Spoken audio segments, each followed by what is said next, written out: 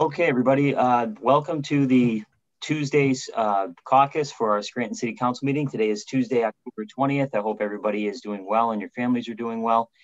Today's caucus, we have two guests, Dave Trevisani and Bob Sweet. I'm used to calling him Bud Sweet, from NDC.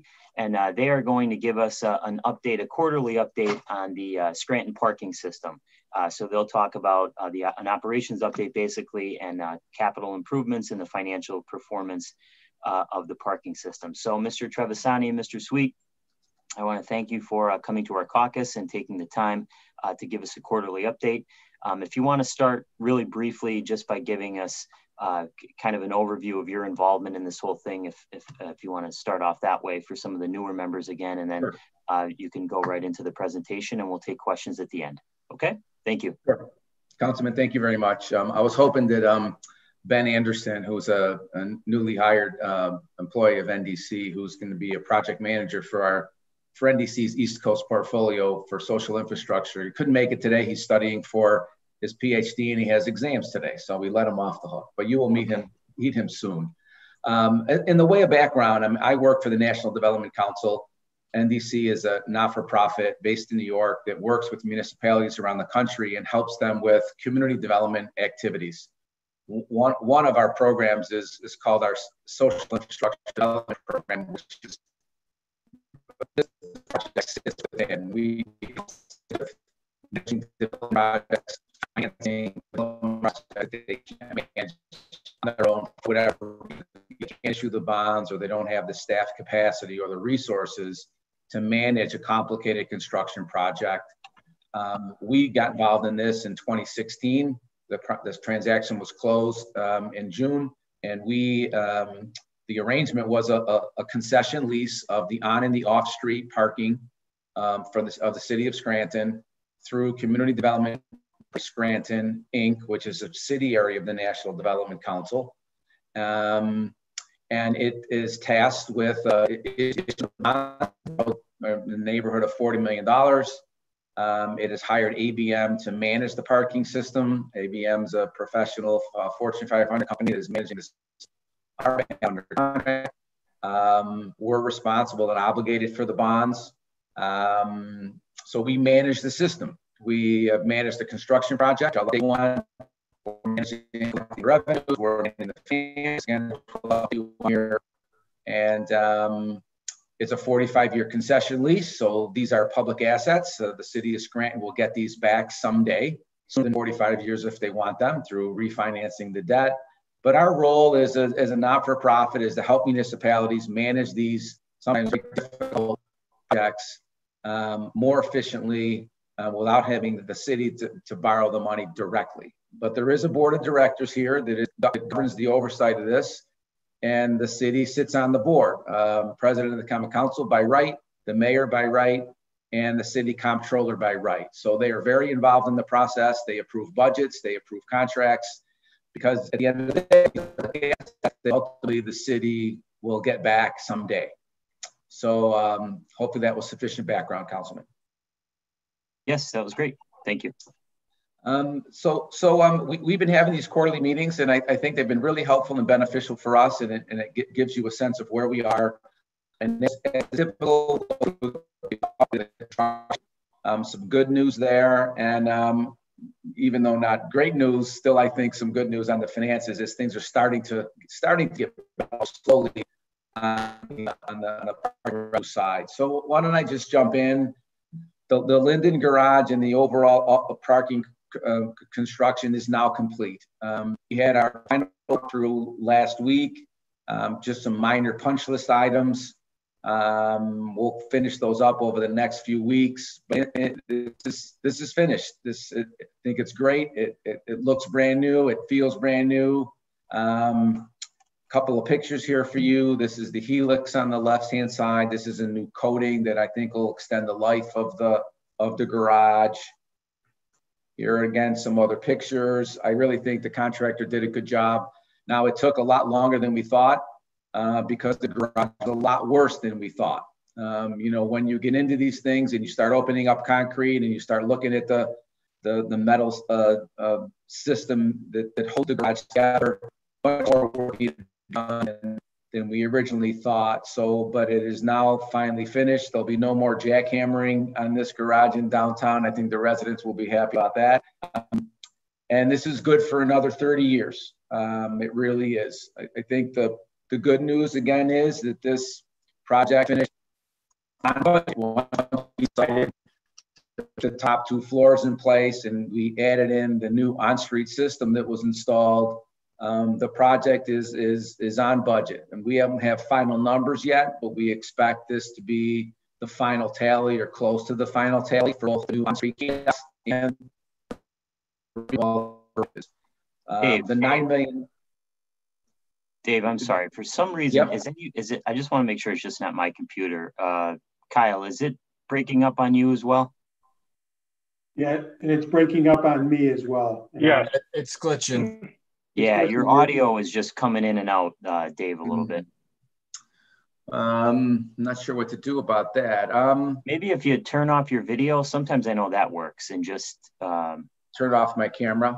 Yeah, sometimes that helps. We'll see if that works. Okay. Try that. My camera's off. Feel free to ask questions. The $9.6 million, $4 million of that is a multimodal grant from the state of Pennsylvania. The balance of that is bond proceeds that were set aside in 2016 for this reconstruction.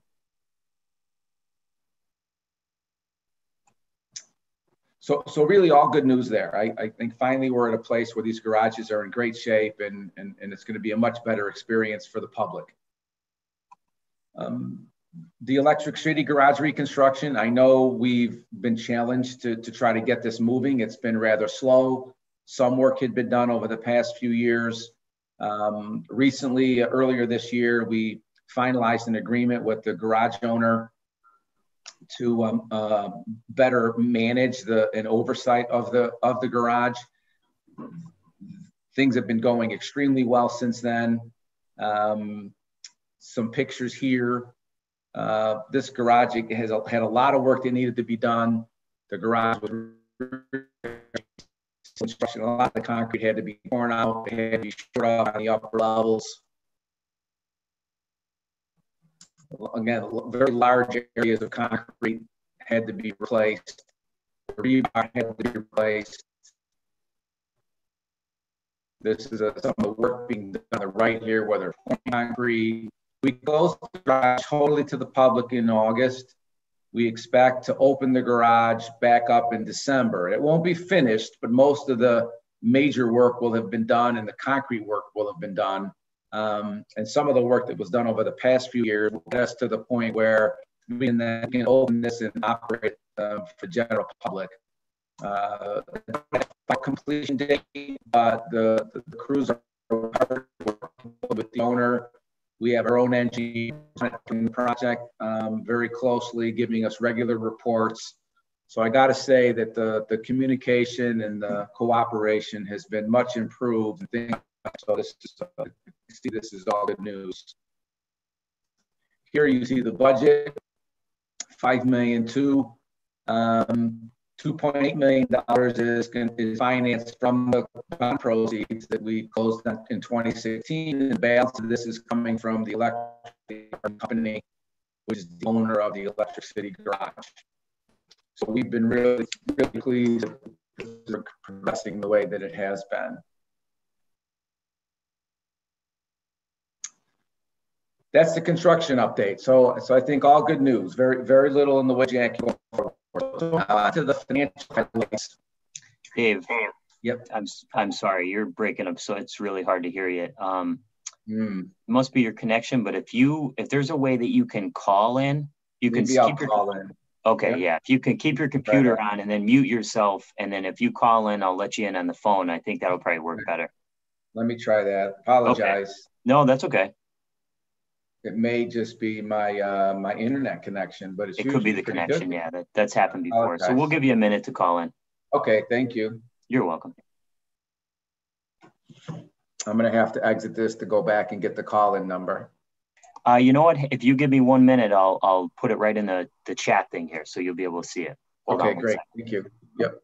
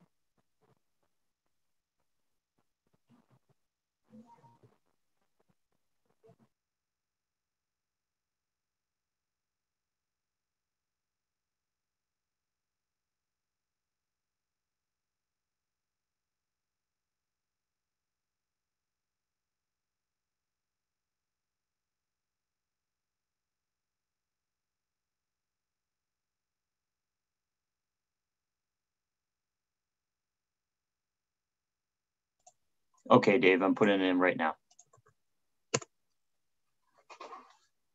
Let me know if you can see it.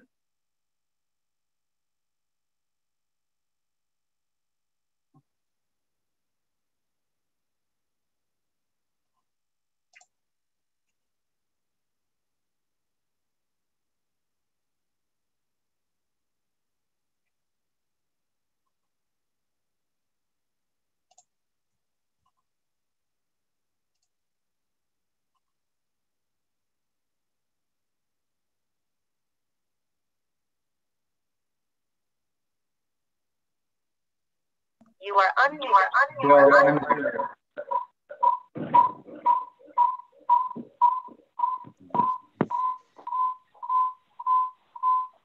He has to mute his computer.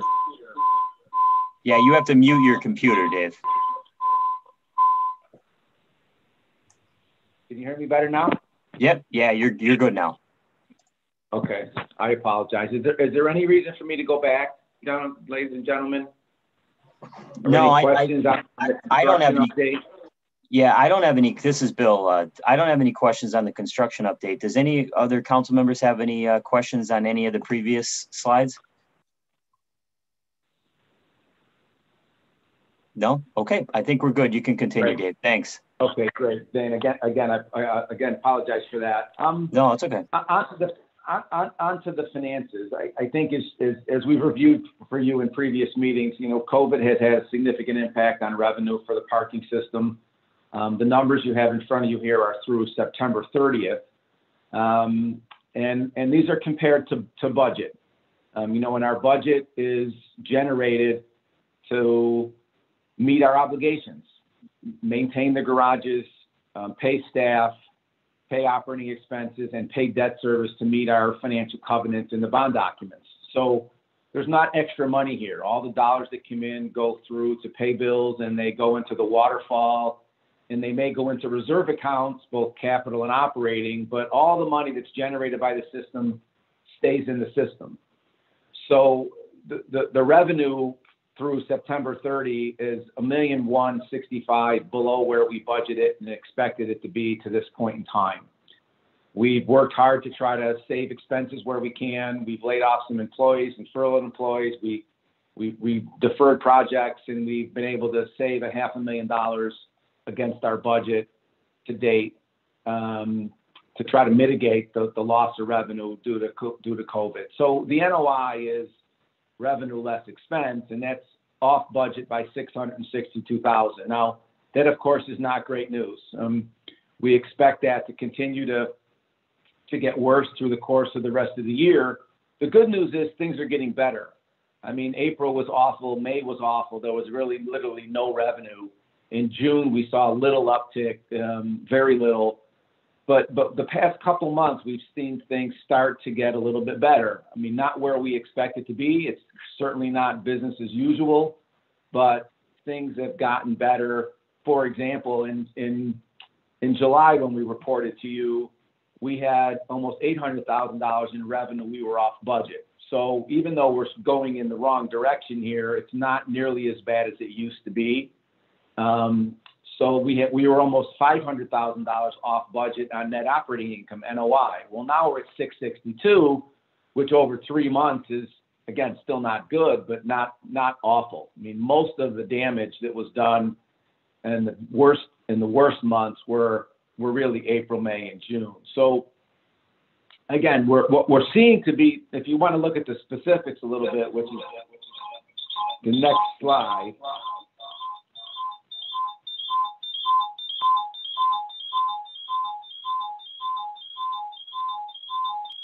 Dave, you have to mute your computer. Yeah, Actually, what I think he needs to do is get out of Zoom. Good. Just call.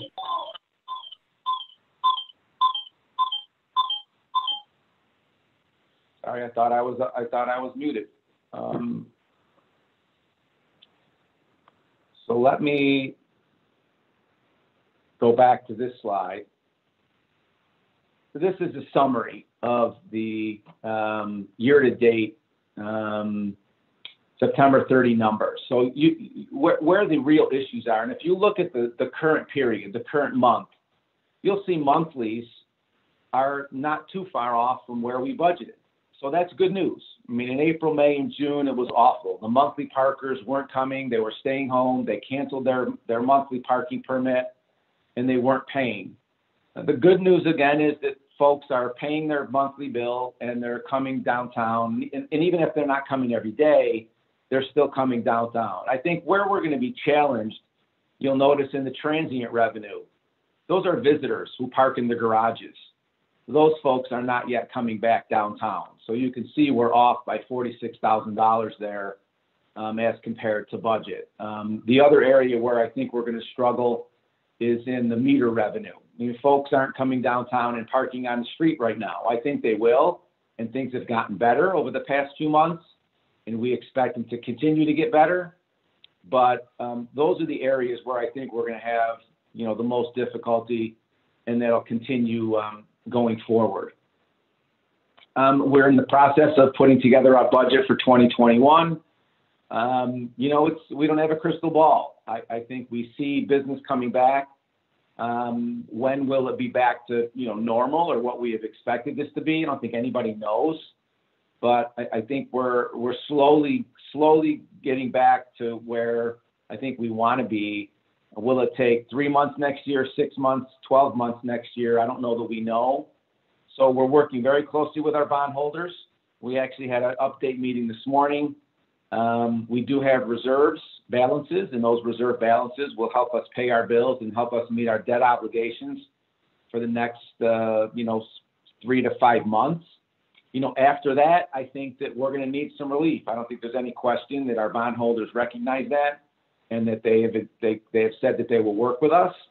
But they're taking a wait and see right now as well. They want to see how this comes back and what it looks like. And we'll make those decisions as the next 3 to 6 months unfold.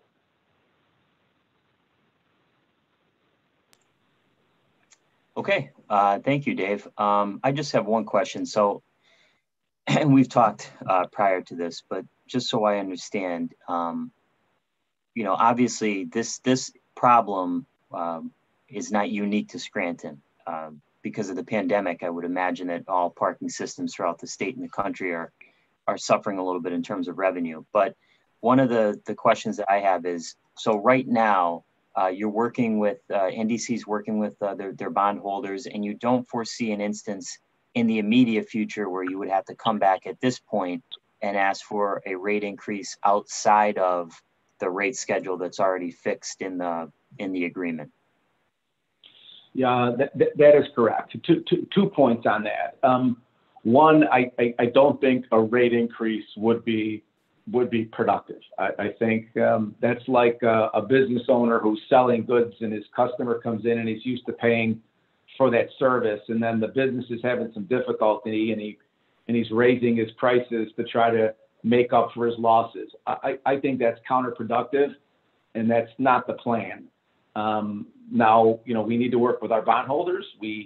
If you remember last year, we had the ability to go to $100 on the monthly rate. We did not need to. We kept that at a modest increase, and we went to $92. So the plan is not to raise rates if we can avoid it. I mean, we don't expect to raise rates. We're going to need to figure out a way to mitigate these circumstances without that, and because we just think it will hurt the businesses downtown, and want to avoid that if possible. Okay, I would agree with you there. We've spoken about this previously, but I just think in terms of the economic development of the city, and especially downtown, it would be, I agree with what you said, counterproductive. Trying to, as we come out of this pandemic, hopefully next year, trying to get back on our feet. I think raising rates would be the wrong move, but I understand we're in a pinch here in terms of revenue. The one thing that was in the newspaper recently is the idea that you might be looking at a boot. I guess you would call it a barnacle from what I read in the paper. Right. Where you would kind of go after those people who have a lot of unpaid parking tickets. So can you just talk about that and maybe what's out there in terms of revenue that we've not received yet from people who have a lot of overdue parking tickets and owe those fees? Yeah, I think that's a really good question. I mean, we have been, any parking system, in order to run it efficiently, you just want folks to pay for what they use. And so for those folks who aren't paying, that's why you have a citation system, so that you're giving tickets to those folks who don't follow the rules. And you have to have some way to encourage those folks to pay. And an immobilization system is the way that the parking world does that, because nobody wants that to happen, obviously. So we have struggled in putting that system in place because of the way that the ordinance reads, the combination of state law, processes with the magistrate, and we've been working through those issues. And I think we're getting a lot closer. We had some meetings recently with some professionals in the industry that are guiding us on how to go about this and put this process in place, because we think it will only help. Just to give you an example, we only collect about 20% of the revenue from the tickets that we issue. And that's not a good place to be. I mean, you're not going to collect every dollar when you issue a ticket, but we certainly should be collecting more than 20%. And we think that this system, once we're able to put it in place, will encourage folks to, one, pay their bill if they have one, but more importantly, just pay for the services that you're using, to be fair to everybody else that's paying their fair share for using the system. So, the Barnacle system is the latest, greatest technology. If this ever happens to you, it's really not that difficult. It's different than a boot. A boot is cumbersome. It's hard to put on. It's a pain for the owner of the car. But this is something that's easier to use if you unfortunately fall into that circumstance. And it's working in a number of cities and around the country, and I believe in some areas in Pennsylvania. So we have no time frame yet. We have no agreement to put this in place, but I hope to have something in place, by early next year, because revenue now is very important, and we really need to be collecting more revenue from the folks who aren't paying their tickets. Thanks, Dave. And last question from me. I think I heard you right before when you said that, because of the revenue crunch, you're relying a lot on your reserves now and working with the bondholders. Right. Do you think, in your estimation, that you could withstand another, 6 months like the 6 months in 2020 in terms of the effect that the pandemic had? Like, if we look towards 2021, and what does that look like? And, because I understand you can only rely on your reserves for so long. I think that we're going to be fine through January. Our bond payments aren't due every month, so they're due semi-annually. So I think that January will be, and I haven't looked at this most recently, but I think after January, we're going to have to start looking at it really closely. Okay, thank you. Does any other council members have questions for Mr. Trevisani? I don't have a question, just a quick statement that I'm also glad to see there's no rate increase for now, and because I do believe it would be counterproductive. So thank you for that. Thank you, Councilman McAndrew. Does anybody else have any questions for Mr. Trevisani?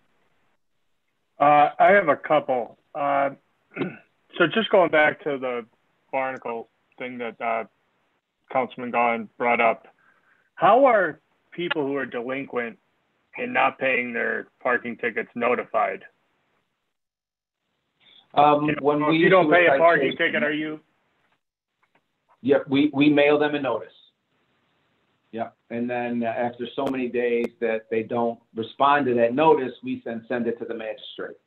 That's the current process. And then the magistrate does their thing. They call for a hearing, and then if the magistrate collects revenue, they send us that revenue.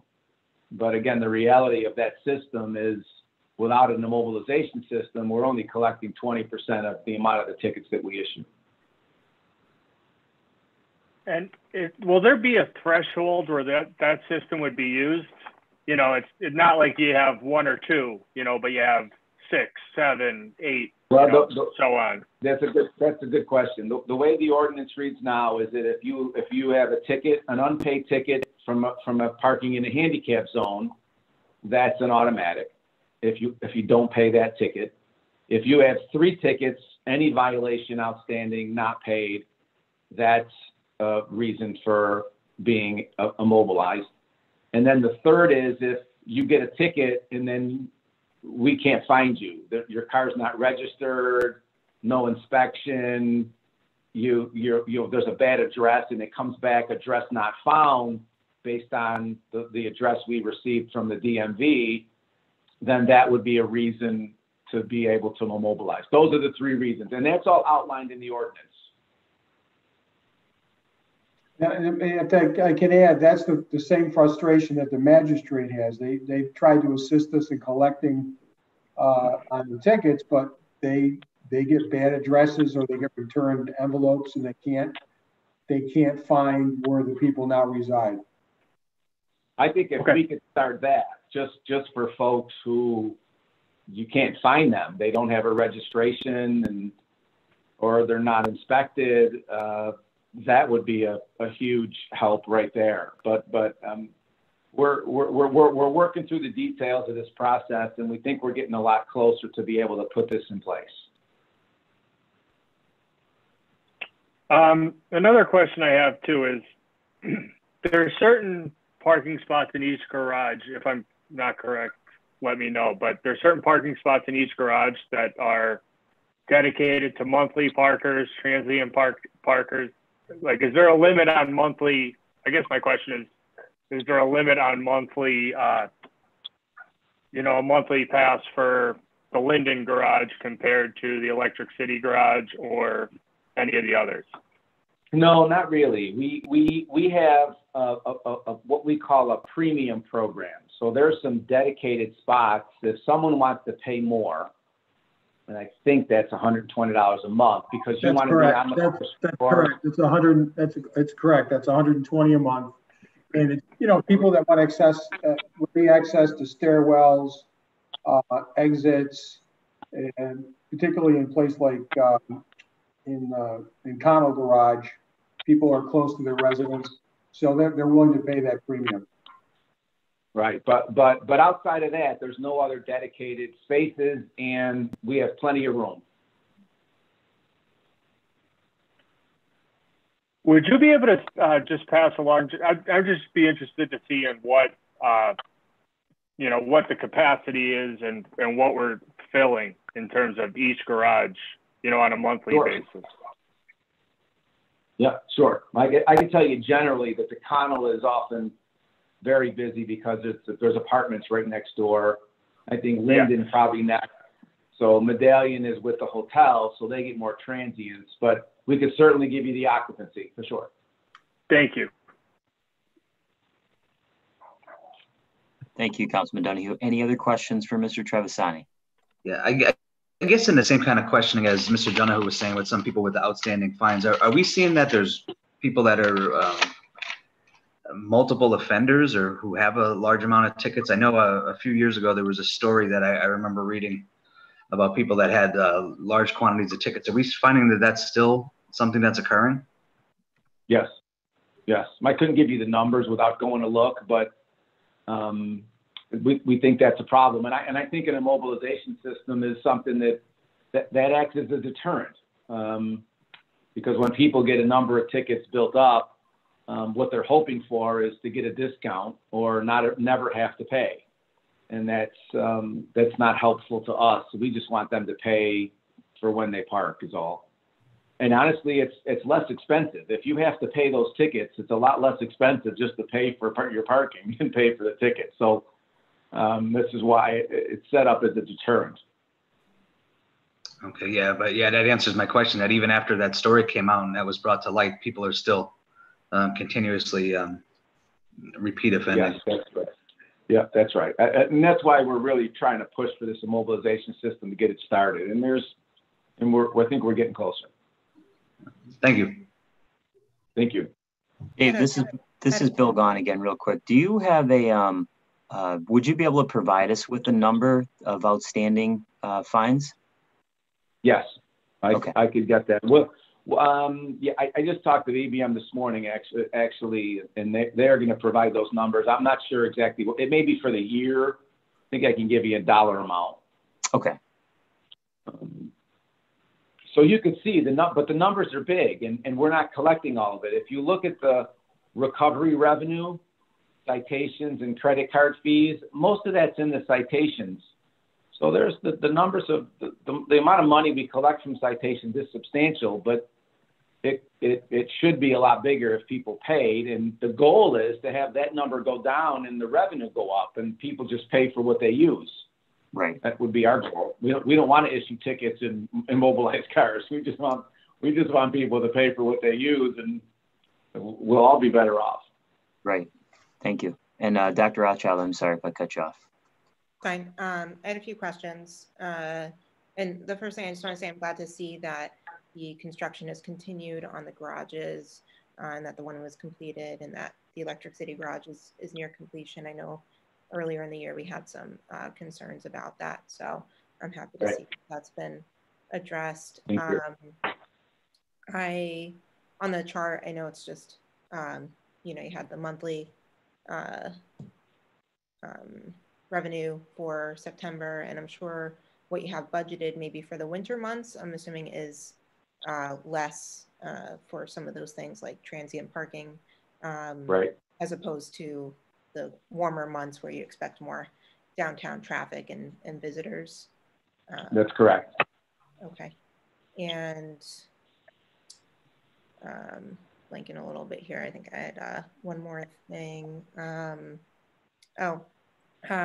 So something I had the recent experience with, and I'm not sure if other parkers are also having this, but I'd gone downtown for something and I was in a bit of a rush, and I went to go pay at the computer, and it wouldn't and it wouldn't accept my card. And I tried other cards, and it wasn't like registering that a card was even swiped. And so luckily I had a few quarters on me, and that was able to, keep me for the time that I was going to be using it. But for someone else who might not have quarters on them, and then, the card doesn't take it, do they then, would they appeal a ticket and say, hey, your card reader wasn't working? Like, how often does that happen? Because I have had just personal experiences in the past of the equipment not working properly. Yeah, I don't know that I don't have any statistics to share with you, but I can certainly check in with ABM. I think the systems tend to be pretty reliable, and if folks report an issue, I know that the technicians get on it right away. If somebody gets a ticket and the machine is not working, and we're able to verify that was the case, I know that we try to work with the customers. So I know it's not perfect. Someone's in a rush. They don't have time to complain. They go and they do their thing, and then they get a ticket, and then they go home mad, and that's unfortunate. And so this is technology. It doesn't work 100% of the time, but I think we try to be aware and respond in a positive way where we can. Okay. Yeah, I would just say it's not like the first time something like that has happened to me. So I know it must be happening to other people. And I know that can be frustrating. So it'd be nice to have maybe the numbers on, like how often you have that kind of malfunction. I'll bring it up to ABM, and I'm sure they have some statistics as to how often the meters are out of service. Okay. Thank you.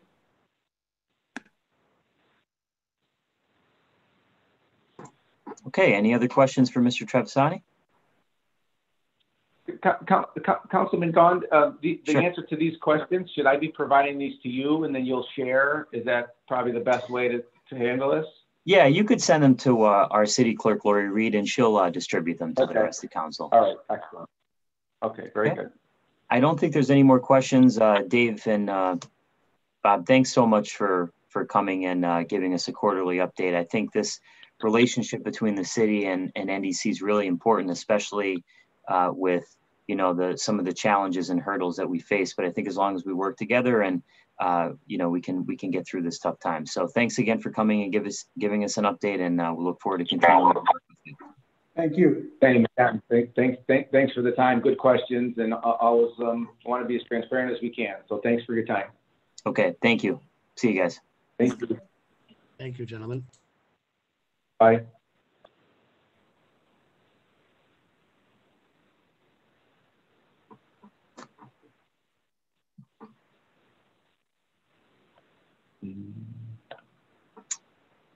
All righty.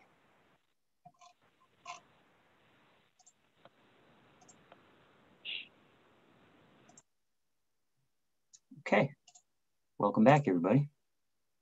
All right, so we have about 8 minutes left, and I know that Joe Wexler is here, making a comeback. Hi, Joe. I don't know if Joe can hear us, but Joe's here from the county. He's going to talk along with Mr. Frank Suma about the agenda item regarding the Center Street parking. So I think we're going to do that in fourth order. I don't know if Joe's connected now, but so we have a couple things on the agenda. We'll just kind of run through those really quick while we have the 8 minutes left. There's quite a few things in third order. One of the things that I wanted to kind of bring up that I'm a little concerned about is 3F, and that's the correspondence from Kohansky Company regarding the audit. So according to the update that we received, they're looking to complete the audit by mid-December, which is obviously not, good news. We would like the audit completed, number one, on time, and number two, before we look at the budget, because it helps to have the audit done when you're looking at the budget. So what I'll ask tonight, Mrs. Reed, if we can find out from the business administrator and from Kohansky and Company, why we can't get that done earlier and why that's going to be completed in mid-December. I'm sure there's an answer, but I'd like to know that sooner than later, because I think it's important. So that was the one thing that I was going to bring up there. In terms of fifth order with the agenda items, pretty straightforward. 5B is just dedicating a portion of Cobb Avenue adjacent to the fire station on East Mountain for Mr. Tanzitz. We did the proclamation last week, so that's in honor of his 100th birthday, and that's good stuff. 5C, we're just accepting $250 donation from Ricardo's Market for the police canine unit, so we appreciate that. And then 5D is the city applying for grant money, a multimodal grant in the amount of $306,000 to replace 2,036 street signs, which I think is, I was really, really pleased to see that. I think maybe 2 or 3 weeks ago, I gave an update in terms of the street sign program management in the city, which, we've come a long way there in, having that data kind of more streamlined. So I was really glad to see that. The only other thing I want to mention in terms of the agenda is we are bringing back the capital budget tonight. We did receive all of the answers to all the questions that were submitted on the capital budget. The last few answers came in the other day. I'll read those in fifth order. They were on the DPW questions. So we did receive those, which I appreciate. So Tom will be making a motion when we start the meeting to bring that back. And then if there's any questions or comments, we'll take that in seventh order. We did receive information on the healthcare legislation. I don't want to, this is just my own personal feeling, I don't want to bring that back up for a vote tonight for 2 reasons. Number one, we didn't receive the disclosure yet from Willis Towers, so I think we need to wait on that. And number two, in the email that was sent to Mrs. Reed from the administration, we did get kind of a breakdown of all of the bidders for the healthcare broker, but it said in the email that was supposed to be confidential. And I did talk to Kevin today. I'm not sure. I think we need to speak with the business administrator to find out. I know that they said they're in negotiations, but I think we were just asking for a breakdown similar to the one provided for the final, kind of the final four. And I mean, I think that should be public unless I'm missing something. But Kevin, did you take a look at that? Yeah. Can you hear me okay, Bill? Yep, I can hear you. Okay, so I think that what they circulated was an internal document that was generated or prepared by the business department. So I don't think we should speak to it publicly, and before we determine two things, is it could contain some proprietary information or information that's proprietary to those who bid. And secondly, we should first determine whether that documentation is any way being used as in terms of negotiations with the labor unions, and so both of those would be exceptions to public disclosure. So I think at first let's just make sure we understand what the purpose of that document is, what's contained in it, and so we don't disclose anything that should not otherwise be disclosed. Okay, I don't have a problem with that, and we're not bringing it up for a vote tonight anyway, so that's fine with me. And then we're still waiting on the disclosure. Other than that, I don't have anything in terms of the agenda. We have about 3 minutes left before we start our regular meeting, and then we have Mr. Suma here and Mr. Wexler from the county to talk about the Center Street agenda item. Does anybody have anything for the good of the order here before we start our meeting at 6:30? Just, okay, 7B. So we're voting on 7B before, we're voting on the street in 6. It's still in 6 order. So I kind of have a problem with that. Well, I think, and Kevin, you can, yeah, you can correct me if I'm wrong, Kevin, but so 7B is just the maintenance agreement. So that's a resolution. So that's why it went from 5th order to 7th order. 6th order is an ordinance because we're actually approving we're making the street a one-way. So, I mean, I get what you're saying, Mark. What I think we should do is let's hear from Mr. Suma in 4th order and Mr. Wexler. And then, if there are issues and there's more questions, I don't have a problem with tabling it if that's what everybody wants to do. But Bill, it's Kevin. Mark raises a good point in that the resolution for the maintenance agreement is conditioned upon the council approving the Center Street being converted to a one-way. So maybe again we can see what takes place during the meeting, but I don't necessarily think that would be a bad idea to table it and then pass them together. Okay. Okay. Yeah, that's fine. Thank you. Good point. Anybody else on agenda items or anything in the last minute here before we start the regular meeting? No, I think some of the questions I had you already raised, so I'm all right. Okay. Bill, it's Kevin. I had an opportunity to speak with the project manager from Pennsylvania American Water regarding the project taking place along Birch Street and in South Scranton, and she was very helpful in explaining to me the scope of this project, which is it's enormous. It's a 11-foot pipe being installed some 40 feet below the surface, and she's very aware of the fact that this has taken much longer than is customary for a sewer project. So what I asked her to do is to provide us with a written update with a projected timeline for completion. And she said she would do that and actually include photographs just to show council and members of the public how the scope of this project. And I have to say she was very, very helpful and informative. So I should have that for hopefully next week's meeting. Okay, very good. Thank you. Thank you, Kevin. No problem. Okay, we are going to start our meeting. So let me share my screen here. I got it.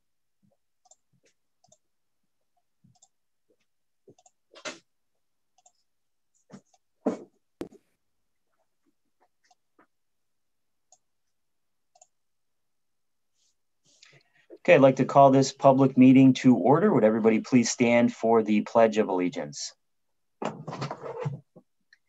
I pledge of allegiance to the flag of the United States of America and to the republic for which it stands, one nation, under God, indivisible, with liberty and justice for all.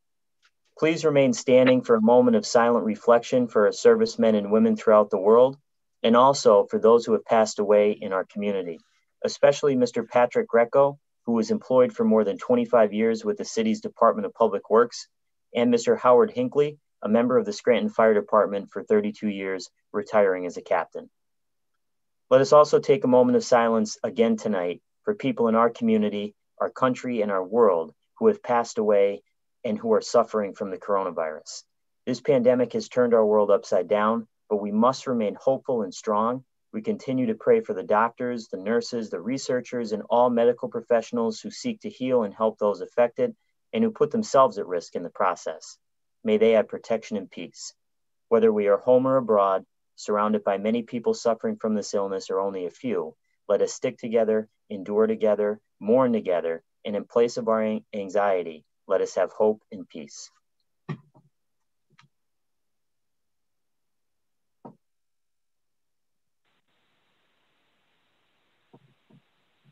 Thank you.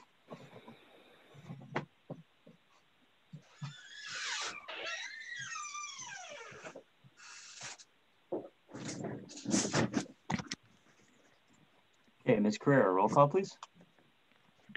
Mr. Schuster? Present. Mr. McAndrew? Present. Dr. Rothchild? Here. Mr. Donahue? Here. Mr. Gaughan? Here, thank you, Ms. Carrera. Councilman Schuster? I would like to make a motion that I would move that I'd like to make the motion to take from the table file of council number 20 for 2020.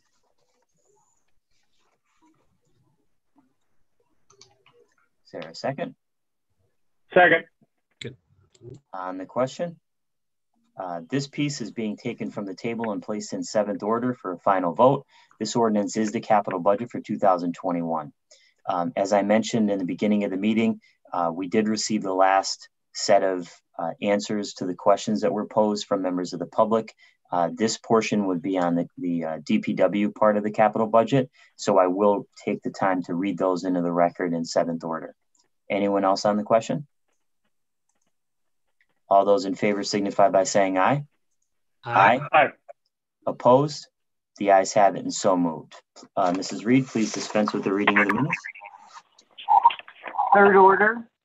3A, correspondence received from Thomas J. McLean and Associates Incorporated, dated October 13, 2020, regarding parks assessment update. 3B, correction to attachment of item 3A on the September 8, 2020 agenda regarding emergency declaration related to the August 23, 2020 cyber attack.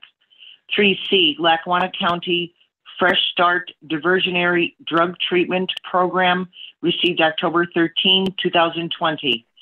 3D, Controller's Report for month ending September 30, 2020. 3E, correspondence received from OECD Executive Director dated October 15, 2020 regarding open application period for CDBG Home ESG 2021 funding cycle. 3F, correspondence received from Cohansky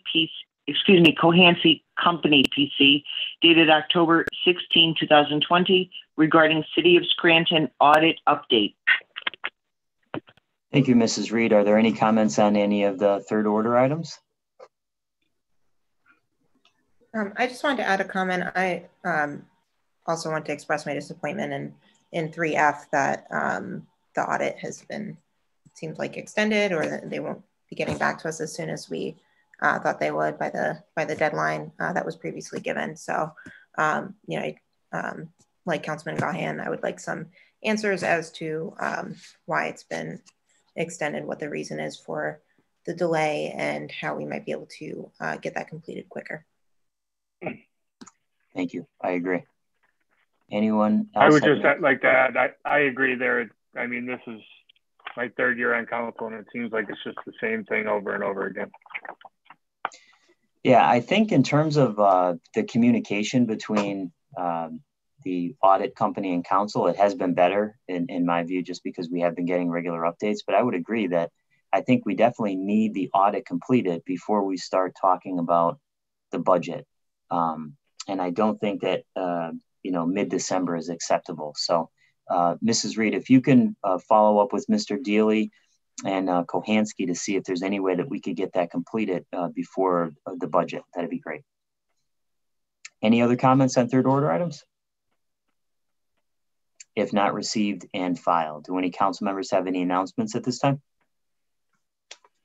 I have a quick one. So this Wednesday, October 21st, 2020, the Scranton Police Department will be holding a car seat safety check during the Friends of the Poor food giveaway. So this is a twofer for some people. It's between 2:30 and 5:30 p.m. at Scranton High, which is 63 Munchak Way, Scranton, PA. That's all I have. Thank you. Any other announcements? Okay, I have a few. Scranton tomorrow is scheduled for a public caucus at 5:45 p.m. next week, October 27th. So they're going to give us their quarterly update.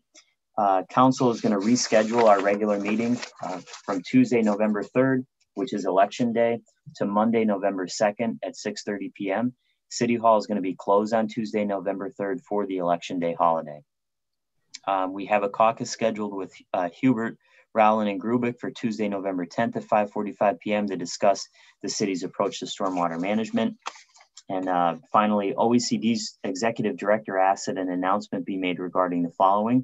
Effective Wednesday, October 21st, 2020, applications will be available for the City of Scranton's Community Development Block Grant Program, CDBG, Home Investment Partnership Program, and the Emergency Solutions Grant, administered by the U.S. Department of Housing and Urban Development. Project activities must be consistent with the needs and objectives identified in the City of Scranton's 5-year consolidated plan, principally for extremely low and moderate income families. Eligible applicants must be incorporated for a profit, nonprofit, or public organizations or businesses able to undertake their approved activity within the boundaries of the City of Scranton. Applications are available online at www.scrantonworks.org and must be submitted electronically no later than 5 p.m. on Friday, November 20th. Public comment on the CDBG Home ESG programs will be accepted at the November 10th, 2020 council meeting, scheduled at 6:30 p.m. To submit comment, email lreed@scrantonpa.gov or by U.S. mail at Scranton Municipal Building, 340 North Washington Ave, Scranton, PA 18503. Attention City Clerk's Office no later than 3 p.m. on November 10th, 2020. Public comment will also be received until November 20th, 2020 at www.scrantonworks.org or by emailing scranton311@scrantonpa.gov. Mrs. Reed, fourth order. Thank you. Fourth order, citizens participation. Okay, we're going to start citizens participation today a little bit differently. We have Mr. Suma, who is, I hope I'm saying your name right, who is the county engineer. And we also have flashback. I'm having flashbacks here, Joe. Joe Wexler. I don't know if that's a good or a bad thing, right? They're all good, Bill. They're all good. That's good. We have Joe Wexler here, who is the purchasing director for Lackawanna County. And actually, Joe is instrumental in one piece of legislation that's on our agenda tonight, dedicating that portion of Cobb Avenue adjacent to the firehouse for Mr. Tanzitz. And he also coordinated the event, I think it was last weekend or 2 weekends ago, for Mr. Tanzitz. So that was great, along with Mr. Terry Osborne. So thanks again for that, Joe. But you gentlemen are here tonight to talk about the legislation we have on our agenda, making Center Street a one-way from a two-way. So Mr. Suma and Mr. Wexler, I'll turn it over to you. If you just want to go through that legislation, explain it, and then we'll open it up on the floor for questions. Thank you. Yep. Joe, do you want me to summarize? No, Frank, since you were in charge of the design, I figured I'll just let you do your thing. Sure. Okay. So for those of you who don't know me, I am Frank Suma with GPI Consulting Engineers on behalf of Lackawanna County. So Lackawanna County is requesting that the city of Scranton make the 300 block of Center Street, which is the block between Wyoming Avenue and Penn Avenue, a one-way street with the direction of travel being from Penn toward Wyoming. Additionally, the county is requesting that the left turn movements coming from Center Street onto Wyoming be restricted from the hours of 8 a.m. to 5 p.m. With the repurposing of the Globe as now the county government center, there is a need for vehicles to be parked on this block of Center Street. Center Street, it is not wide enough to accommodate two-way traffic safely. There is only 16 feet of travel width between currently designated parking areas and existing obstructions. Additionally, we feel that vehicles entering onto Wyoming Avenue during peak travel hours of Wyoming Avenue, if that left turn movement was restricted, it would improve safety conditions. There is appropriate signage and pavement markings proposed with this request, including do not enter signs at the Wyoming Ave end of Center Street, one-way traffic signs at the Penn Ave end of Center Street, white painted directional arrows on the pavement, as well as a no left turn 8 a.m. to 5 p.m. sign at the Center Wyoming intersection. Additionally, in combination with this request and proposal, there also is a road maintenance agreement, which would state that the county would take over the maintenance associated with this block, including paving, repairs, snow plowing, signing, or any other maintenance related activities. No questions? Okay. Or Joe, anything to add on your end? Yeah, part of the reason why we're interested in this legislation is to give us control of that court because there are parking issues in that court. Illegal parking happens in that court every day. As part of this plan, we are requesting that there are 4 parking spots that the county can control as a municipal government, similar to what the Scranton City government has in Dick's Court. Those 4 parking spots would be utilized by either municipal vehicles or perhaps contractors that are there doing business. Prior to this, I watched the meeting with ABM and NDC. As you know, there is no really non-metered parking on Wyoming Avenue. So we have a few county designated spots in front of the Globe store, but otherwise Wyoming Avenue is all public metered parking. Mm-hmm. So we do require some spots in that alley or on Center Street that we can use for municipal vehicles. Okay, I don't really have any questions, Joe, other than, I'm just looking at this 2 ways, really. If we don't do anything and we deny this, then the issue still exists. And I do think there is an issue when you come off, because I took a drive-by the other day. When you're coming out, people turning left, that's dangerous. I don't know how you get 2 cars down there because it's really tight. So if we don't do anything, the problem still exists. This, I think, the county will maintain that section, which is good for the city. Takes that off of our plate. I'm not seeing any downside here, but does anybody have any questions? I have a question. So if we give up the maintenance of this street, do we lose fuel tax revenue? With fuels, you mean? Yes.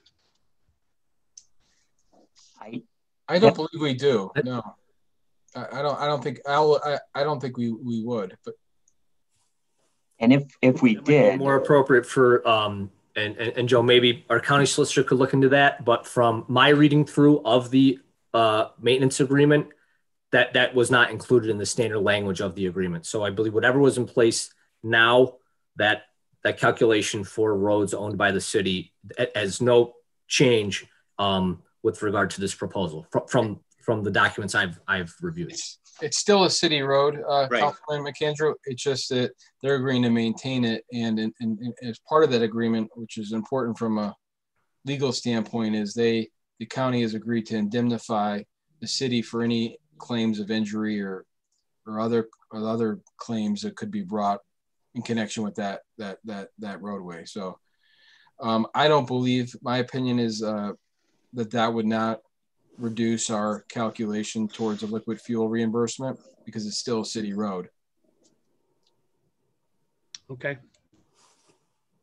And I know that there were some questions last week as to whether this is an alley or a court, but Mr. Suma, is it greater than 20 feet in width, the roadway? Do you know offhand? It is probably slightly greater than 20 feet. The travelway would be 16 feet. Okay, so including obstruction to what is your existing parking areas. So it's really you would classify as a 16-foot travelway. Travelway, okay. Yeah, for its use right now, because there is existing parking there happening right now.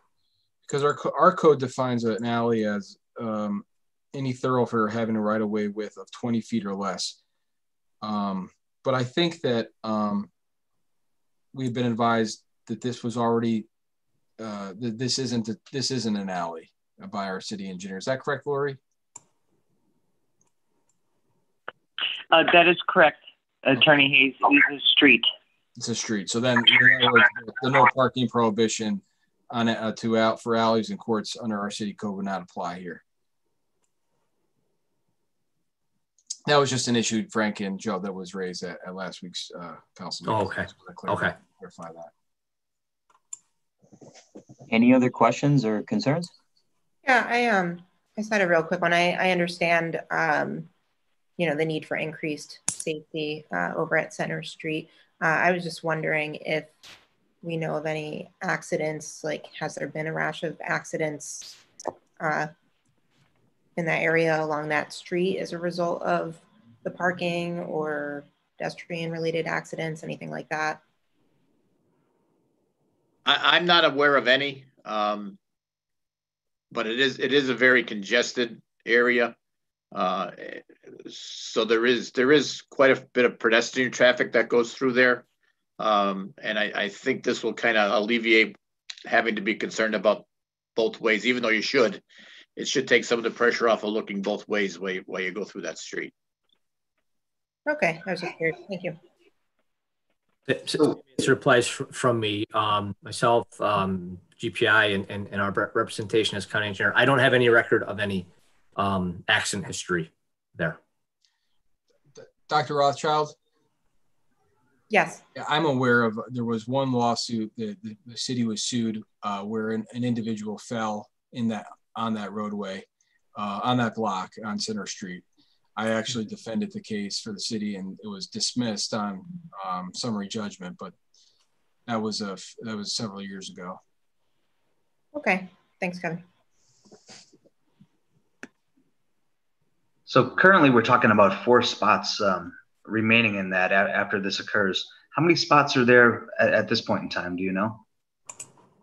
Legal spots. There's, if you were to do it, I think legally, Frank, right? There's only 4 spots that could be there. But right now there's probably 15 to 20 vehicles in that I gotta start calling it a street now. On that street every day that are parked illegally. Okay, so at this point, about 15 cars are parked there, but only 4 of them would be considered legal, and we're going to move it to four legal spots. Yeah, and the 4 legal spots would be under the county's control. Okay, thank you. That answers that. How about when it comes to that time frame, 8 a.m. to 5 p.m., looking at a traffic pattern in regards to traffic pattern, does that become confusing in any other circumstances that you've seen, Mr. Suma? I'm not sure exactly.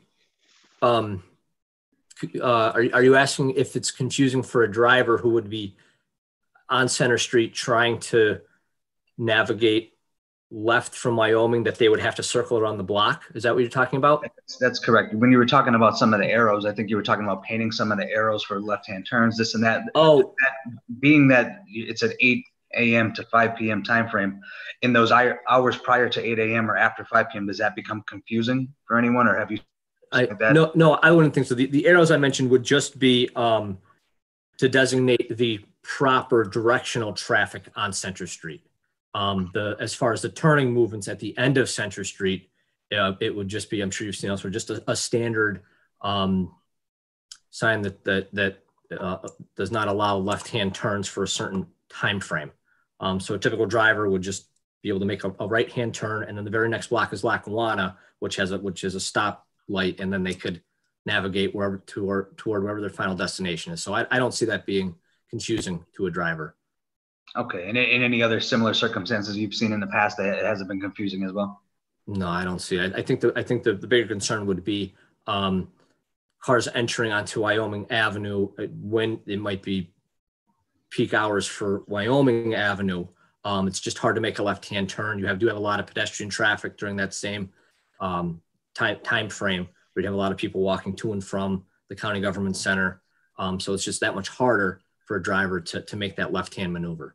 And why not restrict the movement as opposed to potentially allowing a safety issue? Okay. All right. Thank you. Any other questions? I have one more quick. So if there's 15 to 20 people parking there illegally every day, so there's no enforcement, probably because we're down an enforcement officer because of a furlough or not, I don't know. So what's to stop these people parking in the proposed 4 designated spots? I mean, we're gonna throw barnacles on them? Councilman, one of the things is if the county maintains control, we do have sheriffs on site every day at the government center. So if the Center Street is under the control of the county, I believe the sheriff's department can patrol there, not issue tickets, but can patrol there and advise people that they're parked illegally. Okay. Also, I may add to that the proposal, and for those of you who reviewed the plans that go with it, the proposal also does include for appropriate signage to designate what is legal parking, what is not legal parking. And like Joe mentioned, then that monitoring enforcement fall back on the county. Okay. Any other questions? So I do agree that there is some issues there, and I'm sure the illegal parking has something, because I believe it's civilian parking that has to enforce that, because ABM and NDC only enforce where there is meters downtown, I believe. So I believe it's the civilian parking enforcement that's responsible for enforcing that now. Unfortunately, we had some layovers there, but so I understand the whole safety issue with the whole alley. I have a little trouble accepting the 4 spots. Could you further justify that? What's the need there?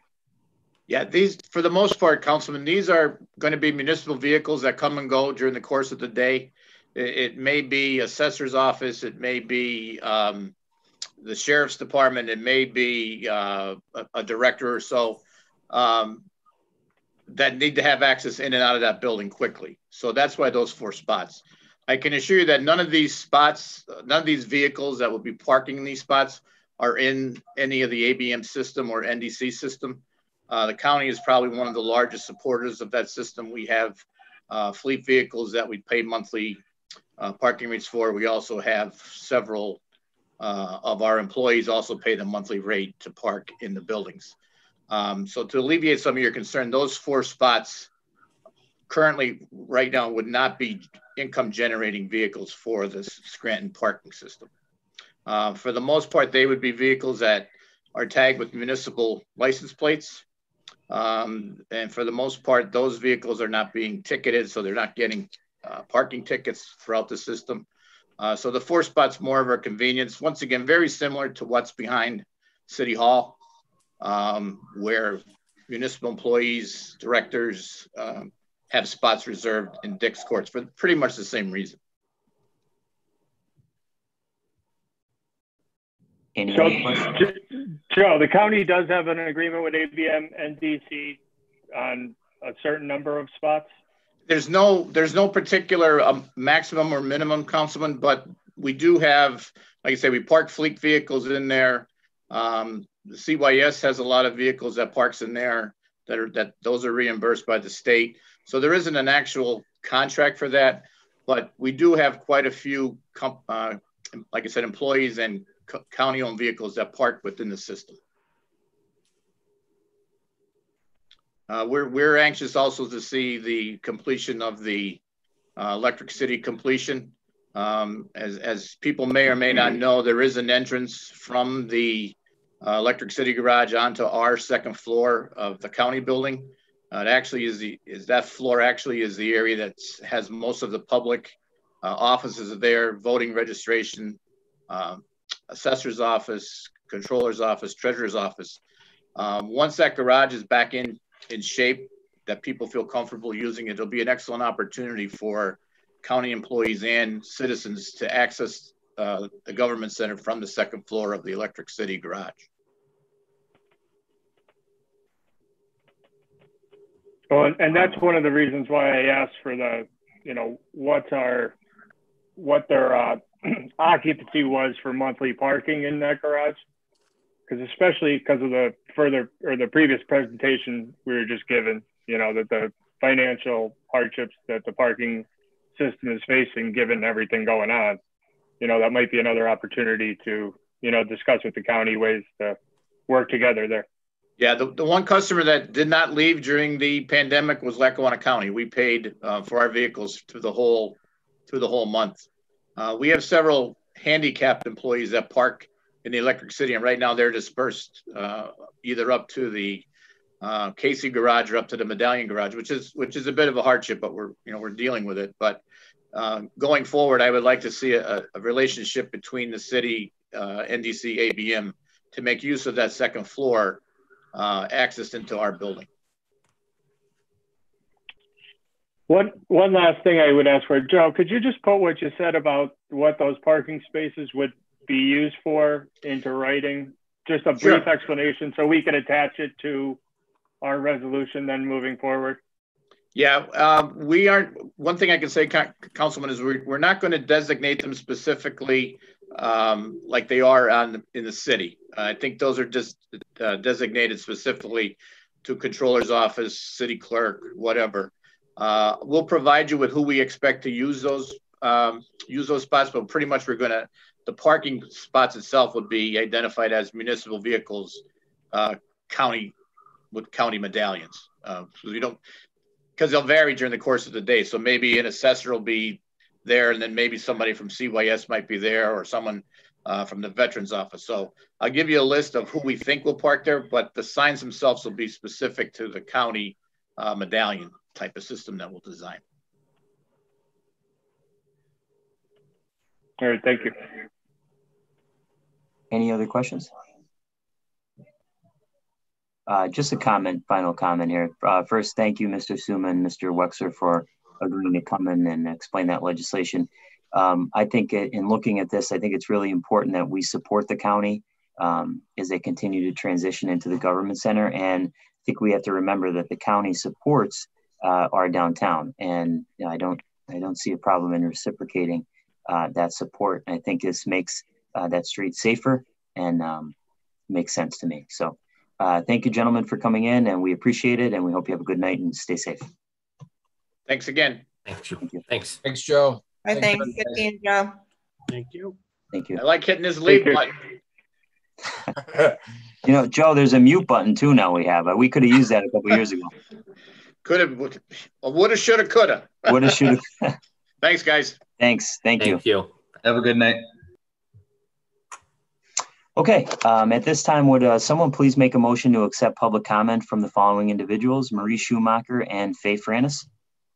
Make a motion to accept public comment. Second. There's been a motion and a second to accept public comment. Mrs. Reed, can you please read the public comment into the record?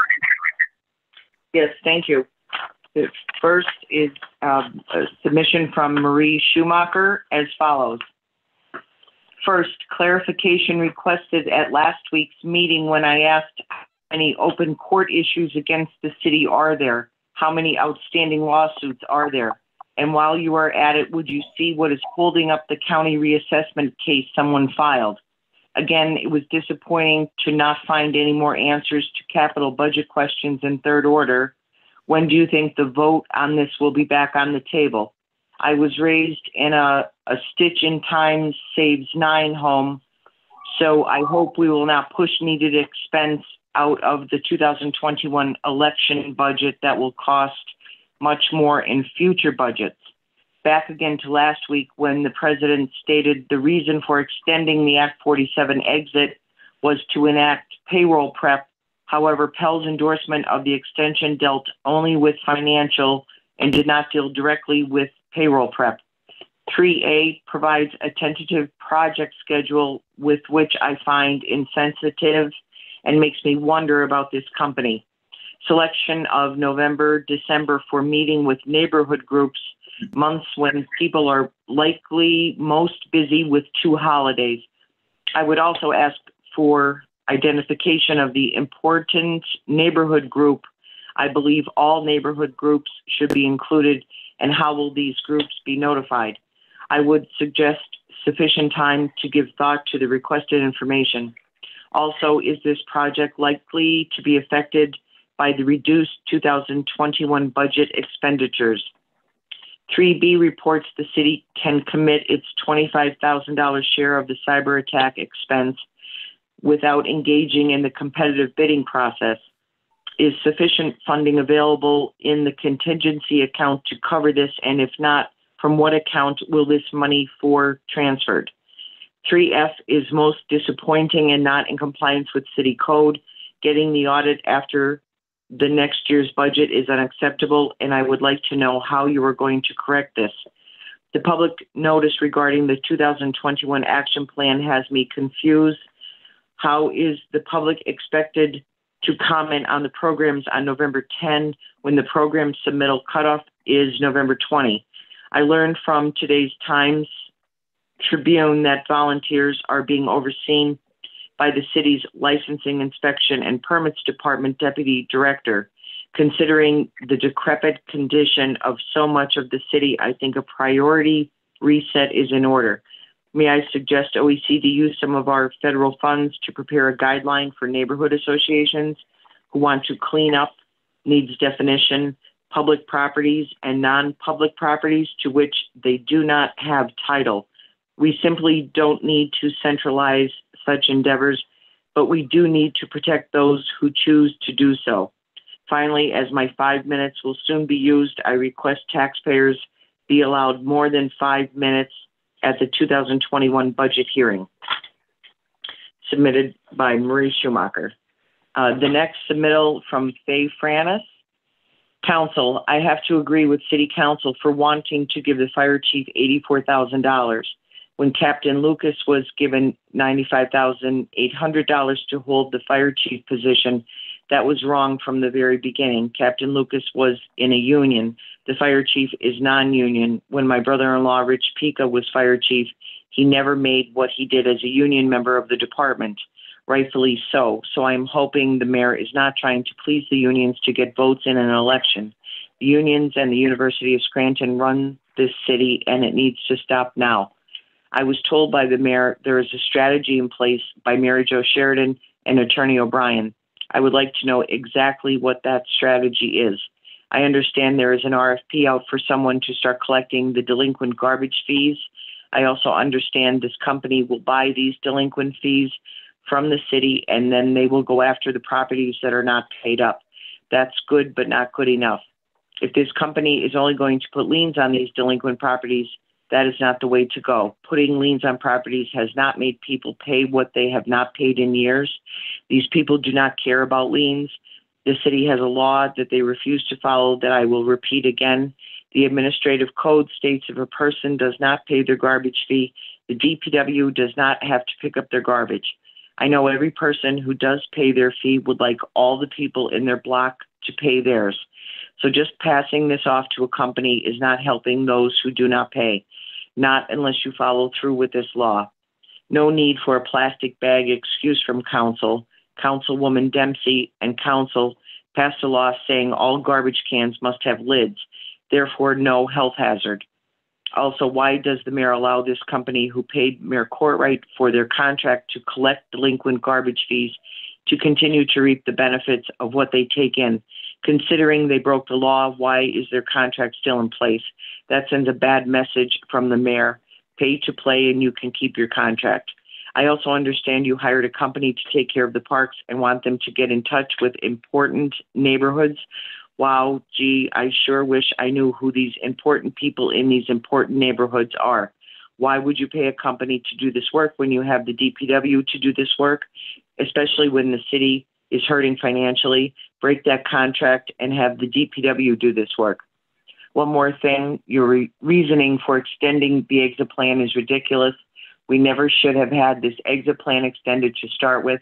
I guess this council and the mayor love being distressed. File bankruptcy, help the people. Enough of distressed city. Get us out of this distressed status. What you are doing is not getting us out. It's only keeping us in. By the way, I read this email back. It took 4 minutes. And that was submitted from Dave Franis, and that is all the public comment this evening. Thank you, Mrs. Reed. I would just ask that we submit all of the questions that were posed to the administration. And Solicitor Hayes, if you can just find out how many outstanding lawsuits there are currently against the city. That's a question that Ms. Schumacher had posed. The only other comment I want to make, because both Ms. Schumacher and Ms. Franis had mentioned it, is in the third order tonight, McLean Associates had provided an overview of the parks assessment project, the contract that they got. So they gave us a tentative project schedule. And one of the things that both Ms. Schumacher and Ms. Franis said identified in there is it says city with some support from McLean Associates will interact with important neighborhood groups to compile a list of issues and wishes. I don't think the intent there, in fact, I know the intent there wasn't to say that they're looking at specific neighborhood groups. They're going to interact with all neighborhood groups. So that the word important there, I think is being misconstrued. It's not that they're, think one neighborhood group is more important than the other. I know and have been working with McLean Associates now for a while, and they deal with the city. They deal with all neighborhood groups, and they've been at many neighborhood meetings. Those are the only comments I have. Anybody else on the question? All those in favor signify by saying aye. Aye. Aye. Aye. Opposed? The ayes have it and so moved. Mrs. Reed. Fifth order, 5A motion. Councilman Schuster, any motions or comments? No, nothing at this time. Thank you. Councilman McAndrew, any motions or comments? I'd like to make a motion to table 5B until we get all the information out of sixth order for Center Street. 7B. I'm sorry, what 7B? What did I say? 5B, 7B. Sorry. Okay, sorry. Could you restate that, Councilman McAndrew? I would like to table 7B, please. Okay, there's a motion on the floor to table agenda item 7B, and there's a second on the question. Okay, Solicitor Hayes, it's your recommendation that we table this and bring it back next week in order to pass both 7B and 6A together as one kind of package? That's right, because the 7B, the resolution is only going to take effect if we approve the ordinance, which would convert Center Street to a one-way street during the hours indicated. So, or a one-way street. So, yeah, my recommendation is that they be taken up separate items, but at the same meeting. I think the agreement should be the resolution should be taken up after the ordinance relating to Center Street on the same night. Okay.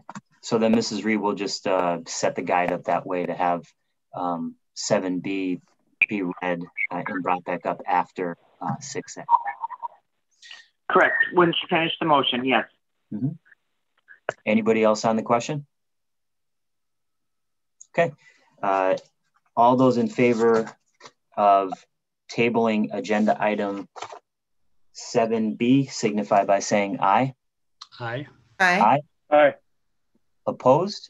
The ayes have it, and 7B is tabled. Councilman McAndrew? That's all I have. Thank you. Okay, thank you. Dr. Rothchild, any motions or comments? No, not at this time. Thank you. Thank you. And Councilman Donahue, any motions or comments? Not at this time. Okay, thank you. I received several calls this weekend regarding an incident with our police department, and apparently between 15 to 20 trucks and vehicles with Trump campaign flags were going basically to drive through Scranton, from what I'm being told.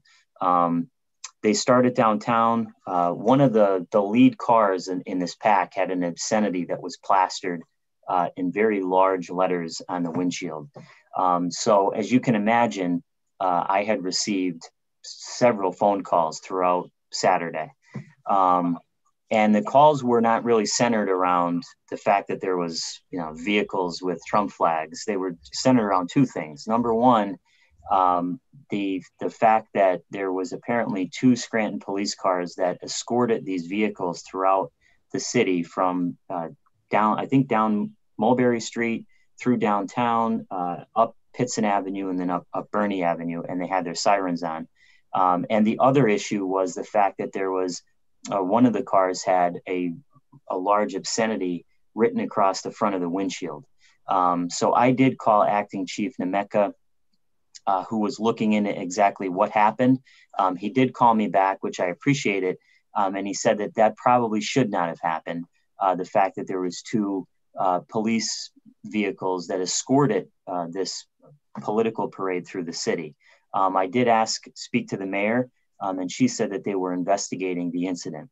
So I do have 2 questions. Number one, who in the police department authorized the use of city police vehicles to escort what amounts, in my estimation, from what I've been told, a political parade throughout the city? And my second question would be, did the group pay for the escort? Did they pay for that police escort through the city? Who requested the escort from that group? To me, it does not seem wise, like a wise use of taxpayer funds. And I was especially concerned when I received a call from an older gentleman who lives in Manuka, who was outside playing with his grandson in his front yard, and they were subjected to the obscenity on the front of this vehicle, which is not bad enough. They were confused as to why we had 2 police vehicles with sirens escorting this parade throughout our city. So it lacks common sense. I have to question why we would take 2 police officers off the streets, 2 police cars off the streets, to escort between 15 to 20 pickup trucks and a car with a huge obscenity on it around the city for a purely partisan political candidate in a federal election. I don't think it's right, whether it was for Donald Trump, Joe Biden, whoever. So again, I received multiple calls from people who were not happy with this, and I do not blame them because I was not happy myself. Again, I was told by the mayor that they're looking into it. It's I believe, an internal investigation. But I would like those 2 questions answered because I think it's important to find out who actually authorized it, number one, and did they pay for that escort throughout the city? And I also wonder if would that be a violation of the Ethics Code or the Hatch Act? I don't know, so we'll have to look into that. Second thing, I received a letter from OECD that was made out to the contract manager of Lackawanna County in regards to the city of Scranton's COVID-19 expenditures. This is going to be in third order next week.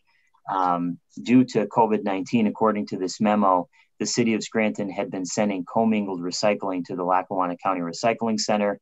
The September invoice for this amounts to $3,997.20. So they're adding that on to the amount that was submitted that council passed back on July 28th, 2020. Also, council received a memo from the HR department. I had asked about the local internship program and how that works, how that's been working. I do think that it's a great thing that the city has engaged with the Pennsylvania State and Local Internship Program. It's called the SLIP program, to provide and pay for interns throughout the city. I think that's a good thing. So we were provided, and this will be in third order next week, an overview of the program. So there were several summer interns that worked for the city. This memo details what department these people worked in. They were paid $10.35 an hour. They worked between 8 to 10 weeks, and I think a few hours a day in 9 departments, with multiple interns being offered permanent employment opportunities. One of the questions that I did have that I had Mrs. Reed follow up with the administration on was, Amber Viola, the HR director, said that 3 of these interns did not qualify for those program dollars from the state, but they also were paid interns. So I did ask how exactly they were paid. If they were paid from city funds, what budget account did that come out of? So be looking forward to the answers to those questions.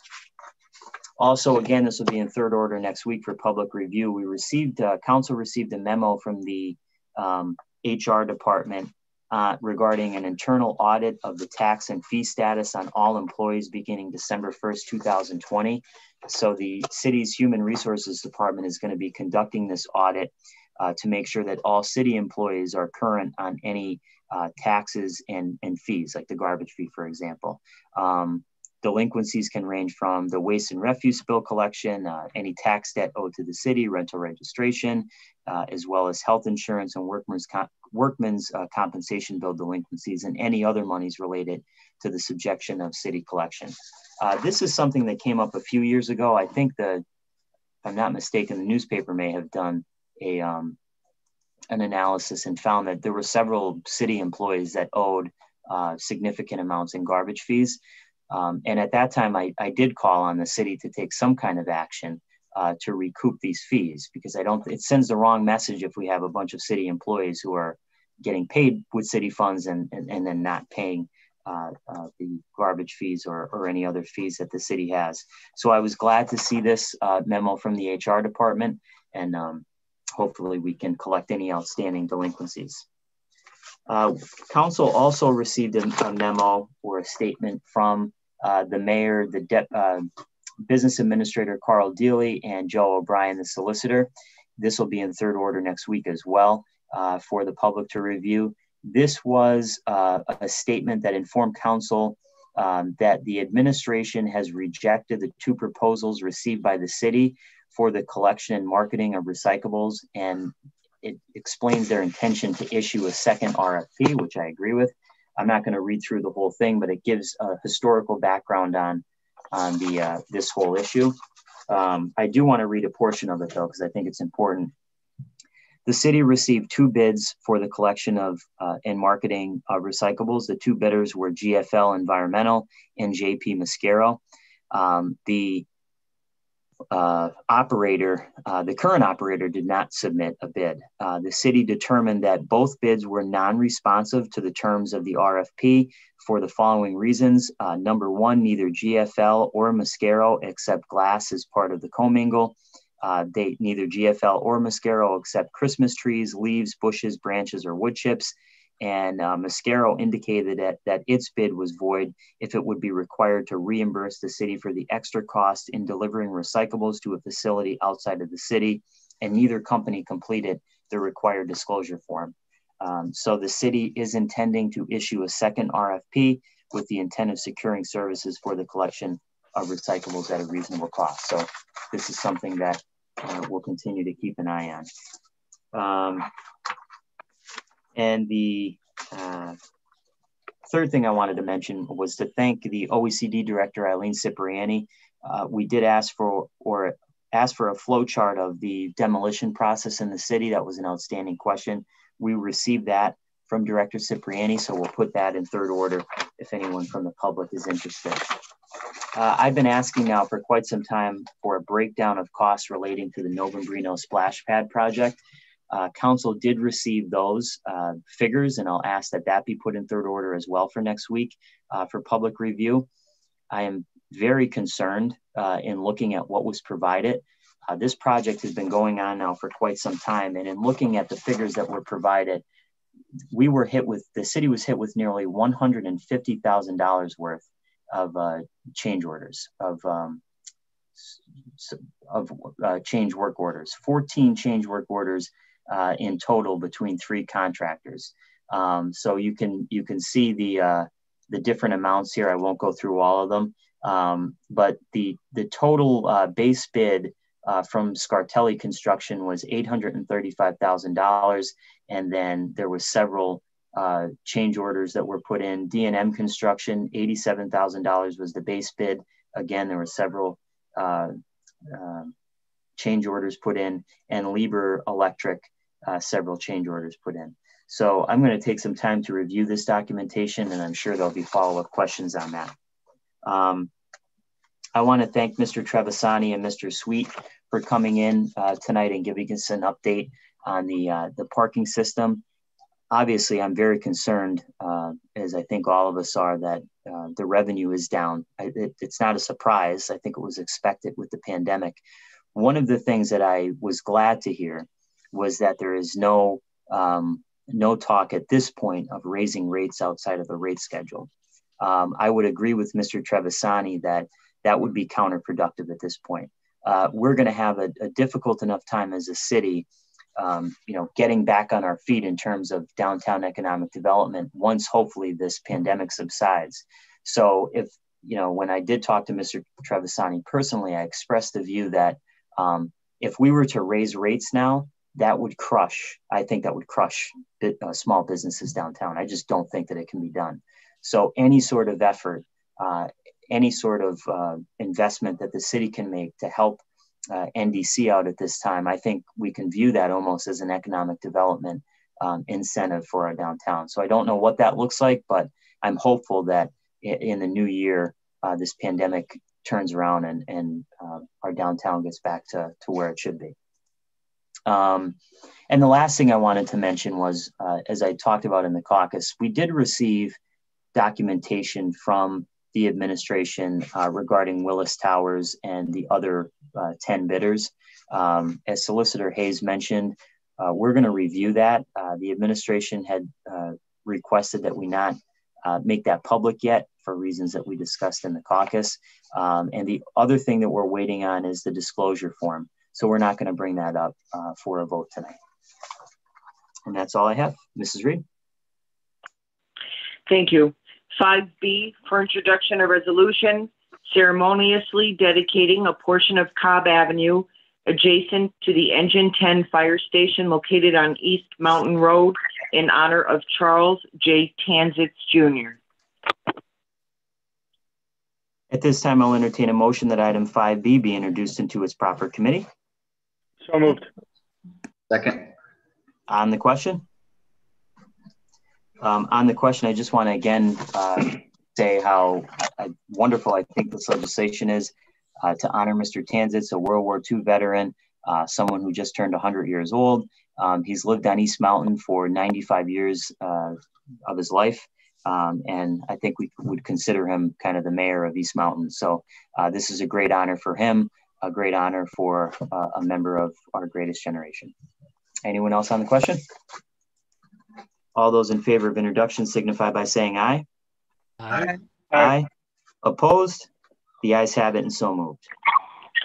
5C for introduction of resolution, accepting $250 donation from Ricardo's Market Incorporated, presented to the City of Scranton Police K-9 Unit. At this time, I'll entertain a motion that item 5C be introduced into its proper committee. So moved. Second. On the question? Just want to thank Ricardo's Market for supporting our K-9 division in the police department. All those in favor of introduction signify by saying aye. Aye. Aye. Opposed? The ayes have it and so moved. 5D for introduction of resolution, ratifying and approving the execution and submission of the grant application by the City of Scranton to Pennsylvania Department of Community and Economic Development for a multimodal transportation fund grant in the amount of $306,000 to be utilized to implement phase 2 of the street sign project for the purchase and installation of 2,036 street signs. This time I'll entertain a motion that item 5D be introduced into its proper committee. So moved. Second. On the question? On the question, I can't tell you how pleased I am to see this legislation as I drive throughout the city. And as we know, the last few years, there are a number, now we have a number, 2,036 street signs that are faded, that are hard to see, that there's intersections where there are no street signs, especially up in the hill section. If you're not from the hill section and you don't know where you're going, it's hard to get around up there because the street signs in a lot of places just don't exist. So I am really, really pleased to see this multimodal grant, and I hope that the city is successful in acquiring it. I think the one message that this will send is it's these little things like replacing, maintaining street signs. It goes back to the broken windows theory. When you drive through a neighborhood and you see a street sign that's upside down, that's faded, it sends a message that maybe, this isn't the type of neighborhood that you want to live in. These are the little things that we need to continue to keep on doing. And I'm glad to see that the DPW director and the mayor and her administration are being really proactive in this. I also want to thank the members of the DPW, especially our sign department. When I say sign department, you would think we would have, 20 to 30 employees, but we only have 2. I think it's Gene Reed and Dave Medici, and they're doing an outstanding job with the resources that they have. And a few years ago, when the city decided with the push from council to enter into an agreement with the company to come in and give us a really great database in every neighborhood in the city on the street signs, the stop signs, the children at play signs, that was a great starting point for us. Because now if there's a street sign that's replaced, it goes in the database. There's a record of it. And that way we can track it. And 20 to 30 years from now, we're not going to be in this position where we're going for a grant to replace 2,000 and some street signs. So there's work to be done. There's work to still be done, obviously, but I like the trajectory that we're moving in. Anyone else on the question? All those in favor of introduction signify by saying aye. Aye. Aye. Opposed? Aye. Opposed? The ayes have it and so moved. Sixth order, 6A, reading by title, file of the council number 31, 2020, an ordinance authorizing the city of Scranton to approve the designation of the 300 block of Center Street as a one-way street from Penn Avenue towards Wyoming Avenue, with the Scranton Police Department to enforce the designations as reflected in the attached drawing C-4 Center Street parking. You've heard reading by title of item 6A. What is your pleasure? Mr. Chairman, I move that item 6A pass reading by title. Is there a second? On the question? On the question, I'm going to be voting for this in 6th order and 7th order. I want to thank Mr. Wexler and Mr. Suma for the county engineer for coming in tonight. To me, this is a no-brainer. I know that there were questions. I'm glad that they were answered. If we don't do anything and if we vote this down next week, then Center Street remains, in, I think, bad condition, unsafe, dangerous. This provides us with an opportunity to make that area safer for the employees that work down there. And it's also an opportunity to partner once again with the county. And they have partnered with us in the past in terms of the land bank among a number of other things. So I'll be in favor of 6A and then next week, those 2 pieces in 7th order. Anyone else on the question? Yes, I'm going to vote just to move this out of 6th order, but I'm waiting to see what the written response we get from Mr. Wexler regarding what cars will be permitted to park on Center Street. Okay, thank you. Anyone else on the question? All those in favor signify by saying aye. Aye. Aye. Aye. Opposed? The ayes have it and so moved. 7th order, 7A, for consideration by the Committee on Public Works for adoption, file of the council number 30, 2020, authorizing 2 R5-1 do not enter signs to be installed at the intersection of Depot Street, Shawnee Avenue, and R6-1L horizontal left one-way signs to be installed at the intersections of Riverside Drive, Canton Place, and Riverside Drive, Depot Street. What is the recommendation of the chairperson for the Committee on Public Works? As the chairperson for the Committee on Public Works, I recommend final passage of item 7A.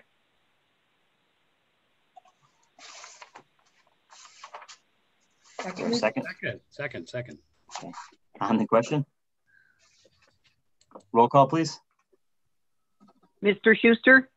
Yes. Mr. McAndrew? Yes. Dr. Rothchild? Yes. Mr. Donahue? Yes. Mr. Gaughan? Yes, I hereby declare item 7A legally and lawfully adopted. 7B, previously tabled.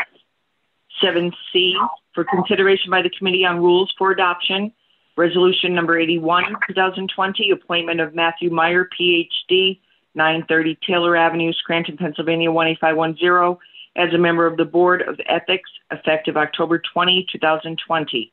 Dr. Meyer will be replacing Mary Jo Sheridan, who resigned effective August 28, 2020. Dr. Meyer will fill the unexpired term of Mary Jo Sheridan, which is scheduled to expire August 31, 2022. As chairperson for the Committee on Rules, I recommend final passage of item 7C. Second. On the question? On the question, I want to thank Mr. Meyer for, or Dr. Meyer for agreeing to be on this board. I think it's so important. And I also want to tell people that if anybody's interested in learning more about the ethics board or reading anything related to the ethics code, they did update the City of Scranton's website. So if you go to www.scrantonpa.gov, there is a page for the ethics board and all the information is on there and they have updated that, which I appreciate. Anyone else on the question? Roll call, please. Mr. Schuster? Yes. Mr. McAndrew? Yes. Dr. Rothchild? Yes. Mr. Gaughan? Or I'm Yes. sorry, Mr. Donahue? Oh, sorry. Yes. That's okay. Mr. Gaughan? Yes, I hereby declare item 7C legally and lawfully adopted. 7D, previously tabled for consideration by the Committee on Finance for Adoption, file of the Council number 20, 2020, approving and accepting the City of Scranton capital budget for the year 2021 pursuant to Section 904 of the city's Home Rule Charter. What is the recommendation of the chairperson for the Committee on Finance? As the chairperson for the Committee on Finance, I recommend final passage of item 7D. Second. On the question? Yes, I'd like to take a minute to read into the record the questions that council, or the answers that council received regarding the DPW portion of the capital budget. I will say that I appreciate the level of detail that was provided this year with the capital budget. You know, it's been a little bit different than in the past. There's been much more detail provided, which I appreciate. All of the questions that were submitted by the public have been answered by the administration. I've read those into the record over the last few weeks. And now this is kind of the final part of those questions. So one of the first questions was, are the street signs and stop signs also included in the DPW general operating budget? And the answer to that question is all relevant street signs are included in the general budget as operating expenses under traffic maintenance. The second question was how many riding mowers are being procured in 2021? The administration responded with the goal is to provide 2 to 3 new mowers depending on the bids that are received from the supplier. There was a question about the second column of the Kaiser Valley Merrifield line item, and they asked under the DPW engineering department, why was that the word design included? And the administration responded that that was needed to include the intent of the overall scope of the project. The DPW vehicle narrative stated that vehicles were in need of replacement and fleet additions, and then it provided a list, but it failed to distinguish between which were replacement and which were additions. The administration responded that the list is identified on the Excel sheet provided and includes additions to the following items: 1 brush tractor, 2 double cab pickups, 1 asphalt roller, and 1 front end loader.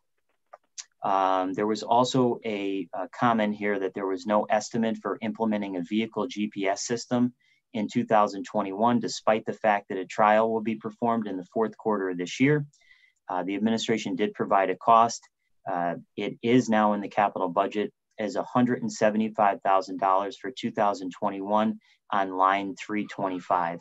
A full review of all options available to the city during the trial will be explored. And just one comment on that, this is something that I pushed for after the whole gas card fiasco a year and a half ago.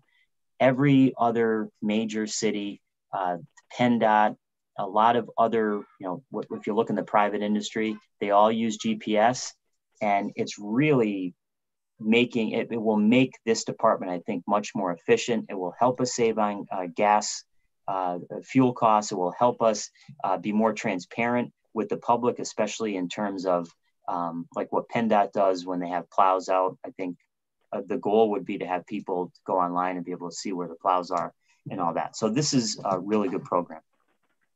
The flood control section states escrow accounts will be used for funding. Please identify the available escrow accounts and the balance in each and answer why this available funding has not been used to fix the Dewey-Jackson Street issue. The administration responded that the department was not aware of any special issues with this area other than what is being currently addressed. They also asked for a detailed accounting of any money spent within the last 5 years on upgrading and or maintaining the Kaiser Valley pumping station. The administration responded that $36,931.36 was spent on maintaining the station in the past 5 years.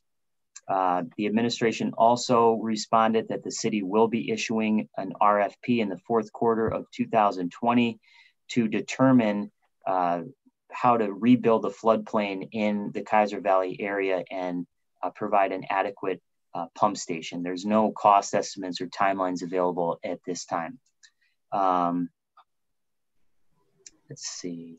Note that the citizen complained that there was no funding for Merrifield Avenue until 2023.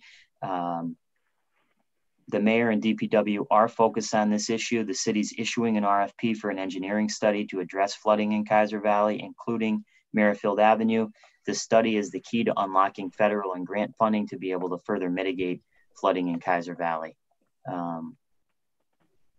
And I think that was all. So that should answer all the questions that were posed for the capital budget. Anyone else on the question?